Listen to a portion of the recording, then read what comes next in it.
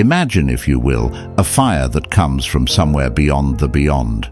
A fire not of this world, one that cannot, by any stretch of the imagination, burn brighter. This is a cosmic fire, a heavenly fire. It's the sort of fire that poets try to catch with words and painters, with their palettes of light and shadow. But both, you might say, are like butterflies chasing the sun. The fire is love, and it is also judgment. And this fire can be found in the book of 2 Thessalonians 1:5-10. Now, nestled into the depths of sacred text, in the heart of the passage we ponder today, there is a whisper of something ineffable, something that defies the confines of our human language. It speaks of a day of such grandeur and awe, a scene of such majesty and terror, that our words tremble and our phrases falter. And yet, even in the face of such ineffable wonders, there is a resonance within you, a realization at the core of your being that responds to the very mention of this divine fire. The passage from 2 Thessalonians 1:5-10 falls within a letter attributed to the Apostle Paul, addressed to the Christian community in Thessalonica. This letter was likely composed around 51-52 AD, a time when the early Christian church was expanding but also facing substantial hardships and persecution. The Thessalonian believers, to whom Paul had previously ministered, were enduring trials and tribulations. These believers were relatively new to the faith, having turned to Christianity not long before Paul's letters were penned. Given their recent conversion, the intensity of their struggles was both a test of faith and a formative period in their spiritual development. Paul's writing served to address several purposes. Firstly, he intended to fortify the young Thessalonian Christians in their resolve, encouraging them to persevere through the afflictions they were facing. The trials they endured were, in Paul's view, a testament to their steadfastness and faith in the wake of opposition and suffering. Such endurance was indicative of the righteous judgment of God and was meant to deem them worthy of the kingdom of God for which they were suffering. The difficulties they faced included social ostracization, economic hardships, and even physical persecution. Paul's message sought to bring comfort and reassurance, reminding the Thessalonians that their struggles were not unnoticed by God and that they were participating in the sufferings of Christ. The world persecuted Jesus Christ, and if you are a follower of Jesus Christ, this same world will persecute you, just as these Thessalonians were being persecuted. The truth is, my brothers and sisters, is that you cannot please God and please the world at the same time. It's either you will offend Jesus and please the world, or you will offend the world and please Jesus. Additionally, in this passage, the Apostle Paul addressed the issue of divine justice. He acknowledged that the Thessalonians were being wronged, a common experience for early Christians who often found themselves at odds with both Jewish authorities and Roman law. The sense of injustice and the patience under persecution were prominent themes, and Paul reassured them that God would ultimately judge righteously. He spoke of a future time when God would enact judgment upon those who oppressed the faithful and would bring relief to those who were being persecuted. In speaking of the eschatological end times hope, Paul alluded to the return of Christ, a day when the afflictions of the present would give way to the vindication and glorification of believers. This eschatological perspective was central to the early Christian worldview and offered a horizon of hope for those enduring suffering. It validated their current pain by projecting a future where justice would prevail and God would right the wrongs inflicted upon them. 2 Thessalonians chapter 1 verses 5-10, which is a manifest token of the righteous judgment of God, that ye may be counted worthy of the kingdom of God, for which ye also suffer. Seeing it is a righteous thing with God to recompense tribulation to them that trouble you, and to you who are troubled rest with us, when the Lord Jesus shall be revealed from heaven with his mighty angels, in flaming fire, taking vengeance on them that know not God, and that obey not the gospel of our Lord Jesus Christ, who shall be punished with everlasting destruction from the presence of the Lord, and from the glory of his power, when he shall come to be glorified in his saints, and to be admired in all them that believe, because our testimony among you was believed in that day. The choice of words from the apostle is striking, for he speaks with certainty, when the Lord Jesus shall be revealed from heaven. And this is how we should view this prophetic event. It is a certainty. It is a day that is coming, and this is the day when the Lord Jesus Christ will be revealed. Once again, I implore you to focus on the choice of words of the apostle here. There's a flavor, a nuance to these words that simply cannot be overlooked. This is not the language of literal distances, of the measurable space between stars. It's the language of transformation, the shifting of a veil that has made the eternal seem distant, when in fact it is closer than our own breath.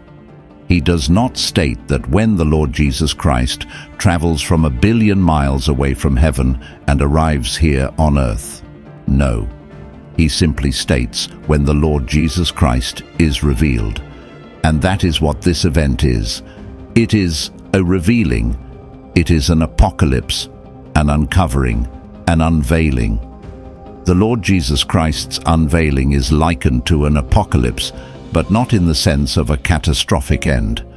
The word itself, from the Greek apocalypsis, means a revelation, a laying bare. It's the kind of apocalypse that we might describe as the aha moment. For Jesus Christ is here, and he has always been here. He is in another dimension where God and his angels dwell. But that does not mean he is an absent Christ, an aloof Christ, a distant Christ. For he is present here today by his Holy Spirit. And this day the apostle speaks of is not Jesus traveling from a universe and galaxy light years away from our planet. It is Jesus Christ coming from this other dimension, this other realm, into this world of time and space, where he is already present now by his Spirit. You and I live. We have life in us. There are 7 billion people on this earth, and they all live. Angels are alive. Cherubims are alive. But there is no one in this universe that has life like the Lord Jesus Christ. He said, I am the living one. I was dead, and now look, I am alive forever and ever. All life comes from him. When we step into eternity, we will meet him. And that is our desire. That is what we hunger and thirst for. To meet him who came to this earth for my sins. To meet him who was born in Bethlehem. To meet him who was laid in a manger. To meet him who performed miracles on earth. To him who cast out devils. To meet him who raised the dead. To meet him who healed the sick. Who took my sin upon him and died on the cross for me. He was dead, and now look, he is alive forever and ever. And he holds the keys of death and Hades. And because he lives, I live. And the Bible tells me that my life is in Christ. Another wonderful aspect about this passage is that we are told about where he will come from and who he will come with. He comes from heaven. And throughout Scripture we see men of God who see into this wonderful place called heaven. Isaiah saw into heaven. He saw the Lord sitting upon a throne, high and lifted up, with seraphim standing above him. Ezekiel saw into heaven. He witnessed a whirlwind and 4 living creatures accompanied by wheels within wheels, covered in eyes. Above this was a firmament and a throne, upon which sat a figure with the appearance of a man. Stephen saw into heaven. As he was being stoned, he looked up steadfastly into heaven and saw the glory of God, and Jesus standing on the right hand of God. Paul saw into heaven. He described being caught up to the 3rd heaven, whether in the body or out of the body, he was not sure. He heard unspeakable words, which it is not lawful for a man to utter. And this is the same heaven Christ comes from. but he will come along.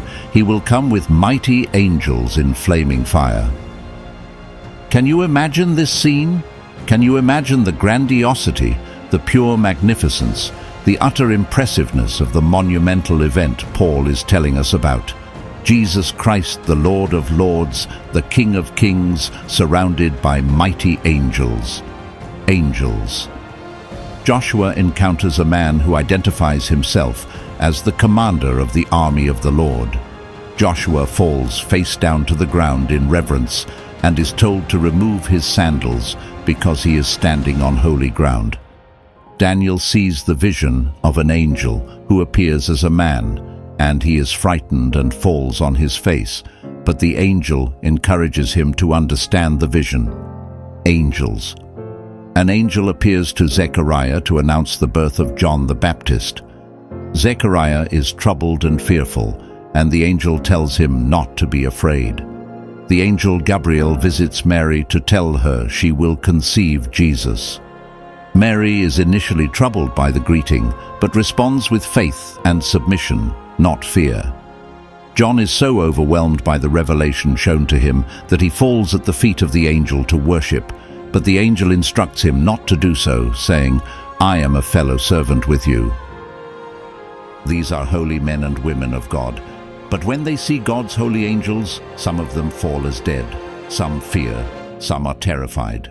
Now think how the whole world will react when they see these holy creatures, as far as the eye can see, standing in attendance of the Lord Jesus Christ.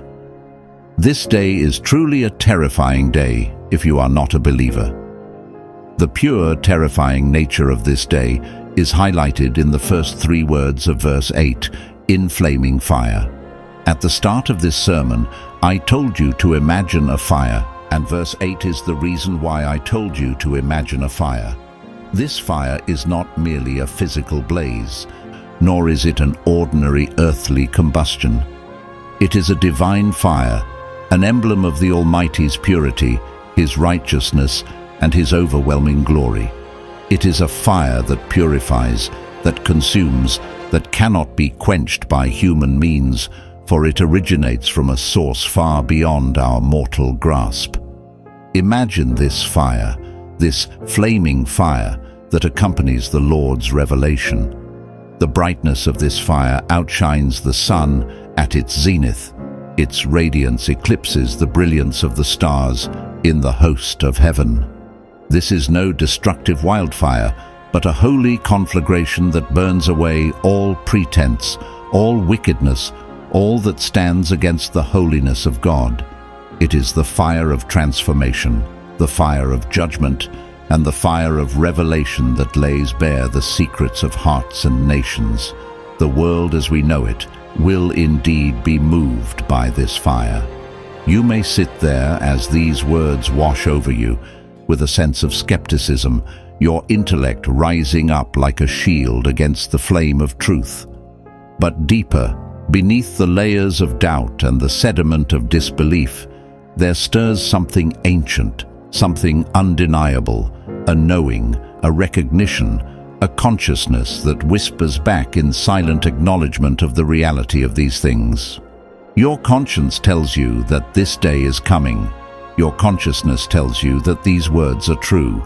For this consciousness is what God has placed within you, the fragment of eternity that cannot be extinguished. It recognizes the truth, and you can suppress it. However, it is telling you that these things are true. And on this great day, this day of flaming fire and divine revelation, it will resonate with the clarity of a bell struck in the stillness of dawn. To conclude, let us focus on verse 8. 2 Thessalonians 1:8-10. In flaming fire, taking vengeance on them that know not God, and that obey not the gospel of our Lord Jesus Christ. Verse 8 describes the scene of divine retribution. The mention of taking vengeance refers to the enactment of justice upon those who do not recognize or follow God and His commandments as revealed in the teachings of Jesus Christ. Justice will happen here, for the all-seeing, knowing God will be the judge, the God who cannot be lied to, bought, or cheated. You see, in our human courts, sometimes people are handed sentences which are more than what they deserve, and sometimes people are handed sentences which are less than what they deserve. Therefore, justice is not met, but not here. Here, God will give everyone exactly what they deserve, no more and no less. When the scripture talks about the Lord Jesus Christ taking vengeance, it is stating the Lord Jesus Christ will treat people justly. Who exactly is God taking vengeance on? He is taking vengeance on those that know not God. God would not be just if it were not possible to know Him. However, Scripture reveals to us that God is a God you can come to know. We see instances where God walks with people, where God becomes their friend, where God fellowships with them. Revelation 3:20. Behold, I stand at the door and knock. If any man hear my voice and open the door, I will come into him and will sup with him and he with me. You can come to know God. Therefore, God is just by exacting vengeance because they have chosen not to know God. For Revelation tells us that Christ is knocking at the door, wanting to fellowship with them. But the truth is, in the world we live in, there are men and women who by choice reject God, although they know Him to be true. There are men and women who by choice choose to turn away from the teachings of Scripture, though they find truth in its words when they are most in need. There are men and women who by choice choose to ignore the call to love their neighbor, though they understand it as a commandment from God. There are men and women who by choice choose to seek their own ends, though they are aware that fulfillment often lies in service to others, as God teaches. There are men and women who by choice choose to silence the inner voice that urges them towards good, though they recognize its whisper as the sound of God's guidance.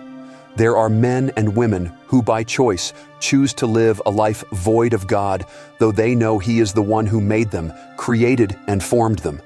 There are men who by choice choose to love pleasure more than God, though they know in their hearts God is real. There are men and women who by choice choose to live a life in direct rebellion to God, though they know Him to be. Now, can you think of anything more wicked? Anything more wicked than rejecting a God who loves them?